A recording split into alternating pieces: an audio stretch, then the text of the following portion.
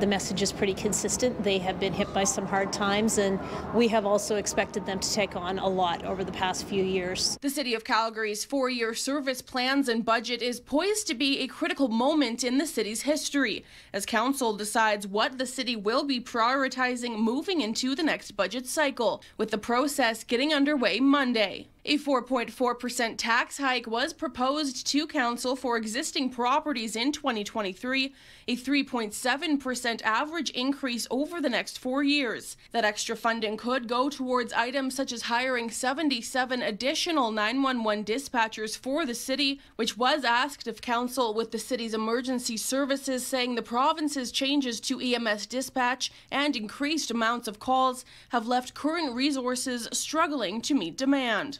Council also hearing from recreation, arts, culture, and tourism groups Monday morning, each group asking for additional funding to help Calgary make its mark as a world-class city. There's a perception of an old brand of Calgary, but the new Calgary actually is a very innovative, aggressive city, it's probably the third most diverse city in the country. Very few people know that about us, but what we have is an immense amount of talent, young talent, aggressive talent, and Calgary is becoming and changing from what it was. It was good before, but it's always a city that reinvents itself. A key aspect of budget previews focused on downtown revitalization and what that means. Groups Monday suggested that the city could further brand itself as a destination for conferences or a hub for technology, suggesting that the city should put their investment towards a collective approach.